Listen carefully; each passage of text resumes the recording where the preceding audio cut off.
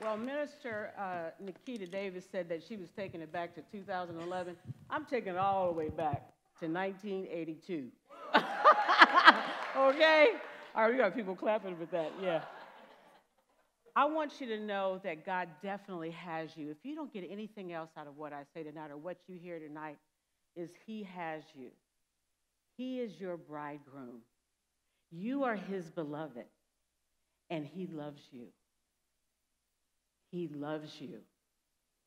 I think I've got a slide. 1982 was my senior prom.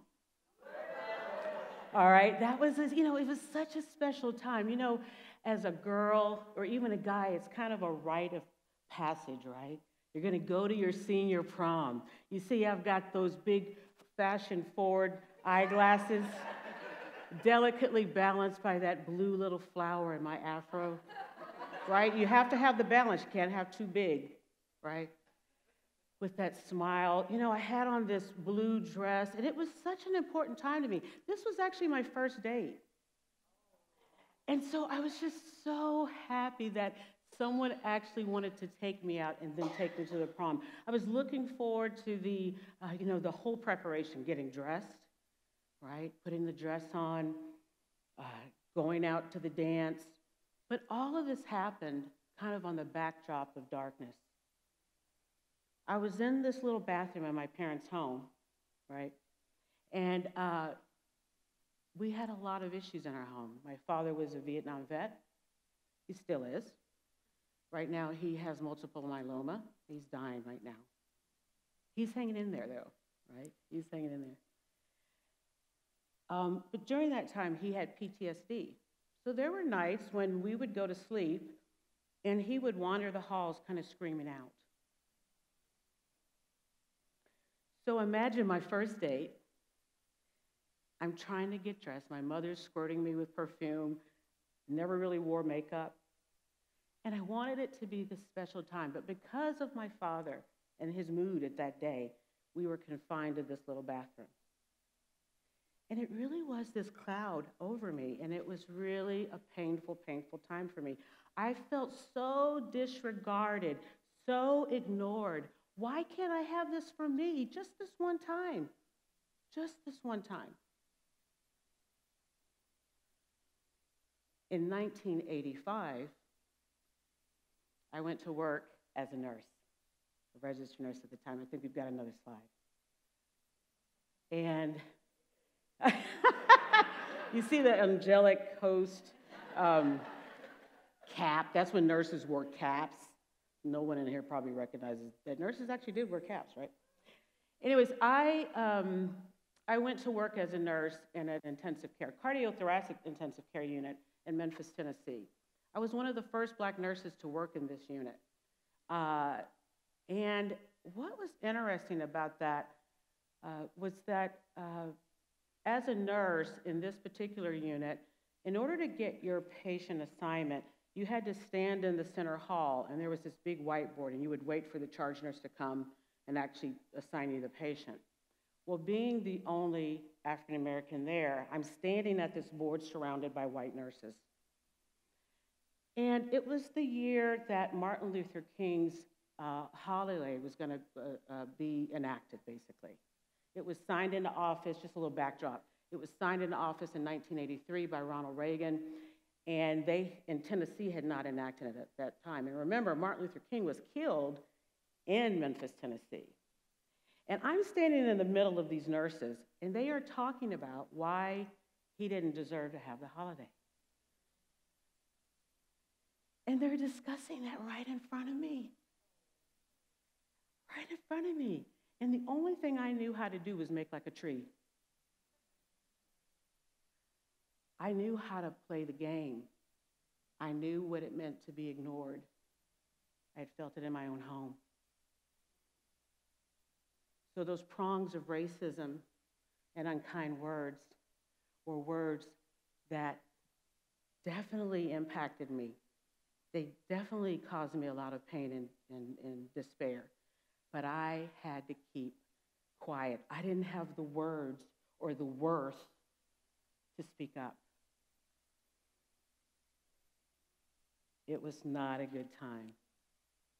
It was not a good time. I started to think about, we've got another slide. I started to think about, when did I start feeling unseen? When did I start feeling unseen? When did I struggle with being insecure or having these feelings of being disregarded? And I realized they started when I was pretty young. My father was a military man, so we traveled, right? Traveled all over the country. I was in Anchorage, Alaska, El Paso, Texas, Dallas, Texas. We were all over the place. And every time I went somewhere, I had to try to reinvent the wheel. It was easier to step back and not say anything. And if I could find a friend, awesome. Most of the time, I couldn't. And so I was always on guard. And it was easier. I was definitely lonely and alone at the same time, but it just was easier. So I just kind of shrank back. I didn't have a voice. It was easy to be invisible. Have you ever felt invisible? Have you ever felt invisible? It feels like it's easier, but it just kind of eats at your soul. One of the things that happened during this time for me was that, fortunately, there were other invisible people that wanted to be my friend. Right? The girl that had the fire red hair, she wanted to be my friend. The guy that realized when we were in middle school that he was gay, right? He came out to me. He was my friend. The folks that were socially awkward, kind of the nerdy people, they were my friends. People that didn't have any money, right? They weren't connected. They were my friends. But God is good. He's got us. He's good. He's got us.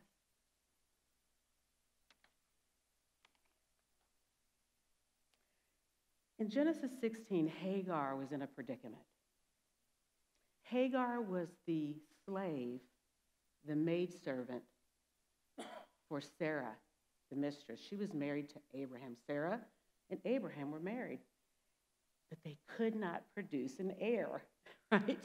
And so Sarah gets this great idea, let's get Hagar to give us an heir. Hagar, who's a slave, all of a sudden has the opportunity to be front stage and center.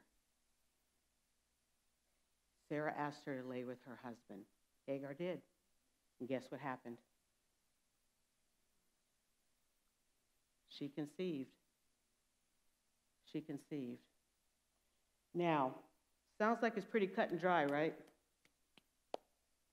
Pretty cut and dry. Not so much. Baby mama drama. Baby mama drama. Hagar started feeling herself.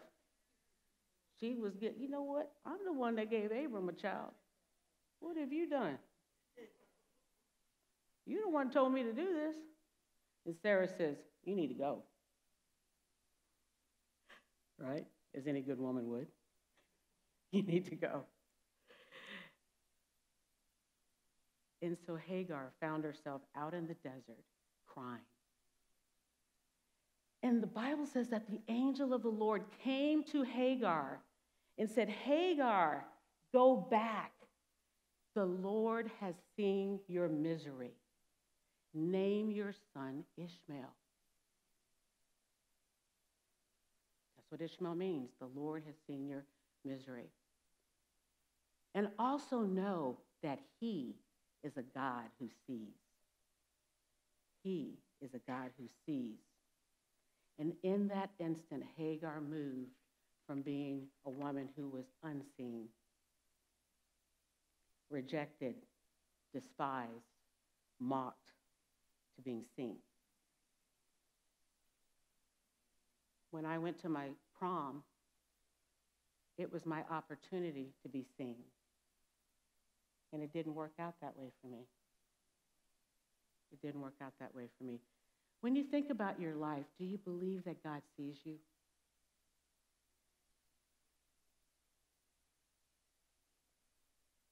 That he doesn't look past you like some people do?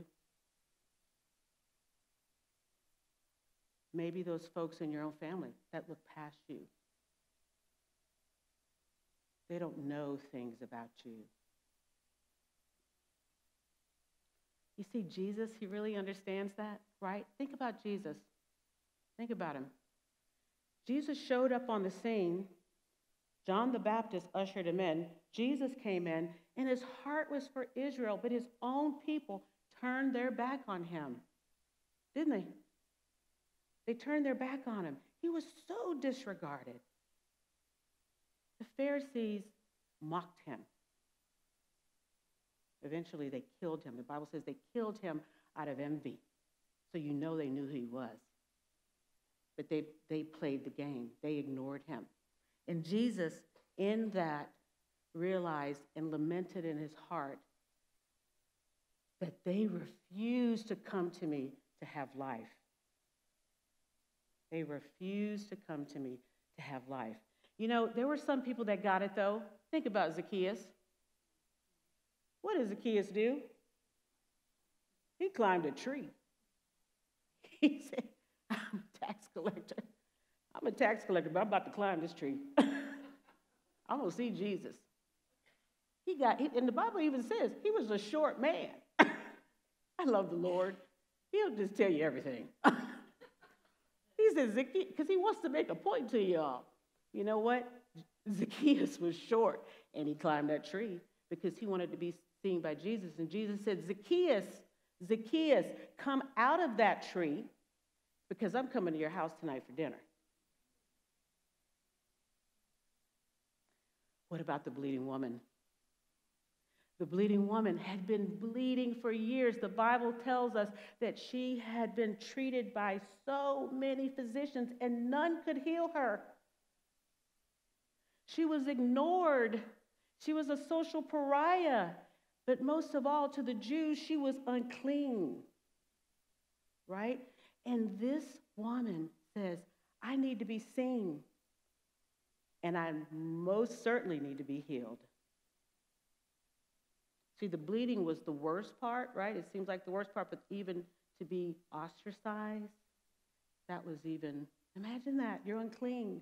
No one can touch you. No one can love you. But she said, if I could just touch him, if I could just see Jesus, if I could go and see him, I'll be seen and I will be healed. And so she goes and she reaches out. Now, the Bible tells us that he was surrounded by big crowds. But she reached out and she touched him. And he said, who touched me?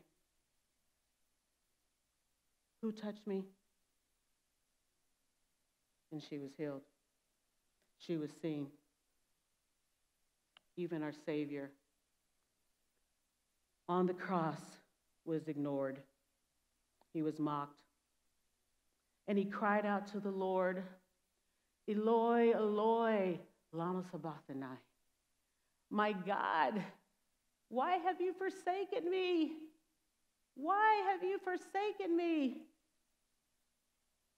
You see, when you think that people are looking past you and they're not paying attention to you, think about Jesus. Think about Jesus. He was on the cross and spit on and made fun of. Even God at this point. He was our sin, right? He had felt forsaken.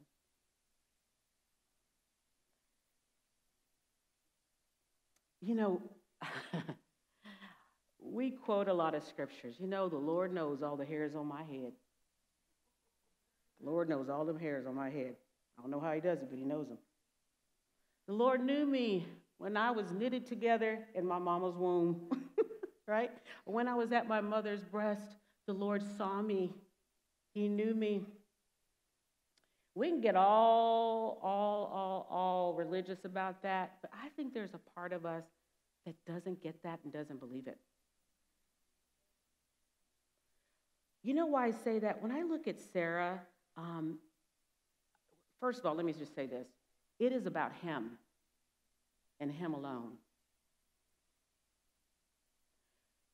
And we know it's about him and him alone because when we try to fight against that, when we get upset when people ignore us, and disregard us, we start getting insecure, right?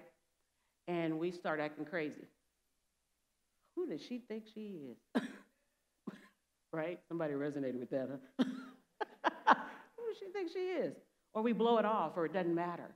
Or we go into victim mentality. We become a victim. But look what happened when Sarah said, I'm about to take care of this situation. God is not figuring this out fast enough for me.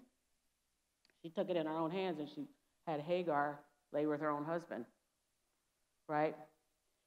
I'm going to tell you why I'm talking about this. Recently, God is so good because he's always looking at our hearts.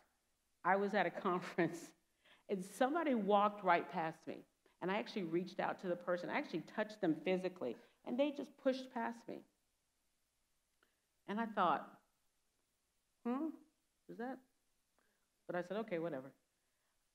And then I reached out again to them, and they pushed past me again. I started getting really weird.